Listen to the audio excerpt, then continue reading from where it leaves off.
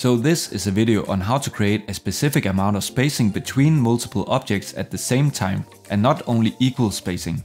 To give you a real life use case, I will show you an example where I needed to use this feature myself. So the other day I was designing a shelving system for my garage that I wanted to build. And for this I was designing shelves like this. The brown is the actual shelving and the grey boxes are storage boxes. So I designed my shelves to have 5 centimeters of spacing between all the boxes. But then later I wanted to test it out with 10 centimeters of spacing instead of 5.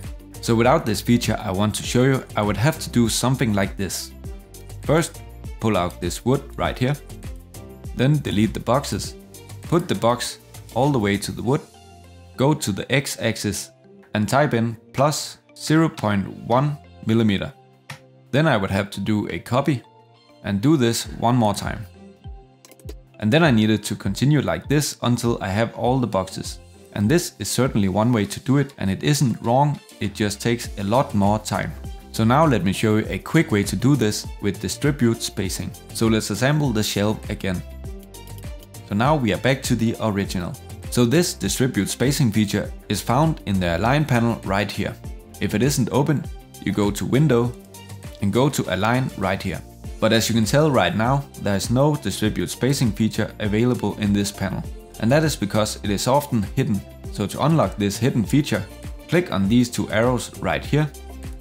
And that closes down the menu. So go down and click it one more time. And here we have the distribute spacing feature. I don't know why distribute spacing is so hidden, because the feature is amazing. So unlike distribute objects, which only creates equal spacing between objects, distribute spacing will create equal spacing between the objects and also a specific amount of spacing between the objects, which gives us a lot more control. So to use this feature, the first thing we need to do is select one row of objects. If you have multiple rows of objects, only select one of the rows, because if you choose all the rows, it will space them out so there's also spacing between this and this one. So only select one row. But as you can tell right now, we can't choose how much spacing we want between our objects, because the input field is grayed out. And that is because we want to go to this drop down menu right here and select Align to Key Object. And now the input field is unlocked. But before putting in any value right here, we want to select a key object. And the key object is just the object that doesn't move.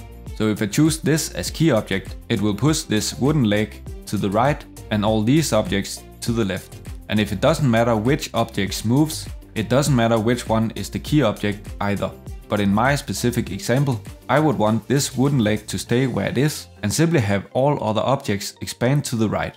So now with my key object selected, we can then go down to distribute spacing, type in the spacing we want. I want 0.1 millimeter and then click horizontal distribute space.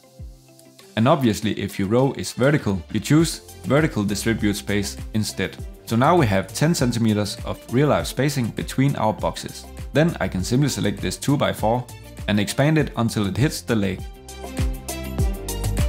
Then delete these boxes and copy this row down to the other shelves as well.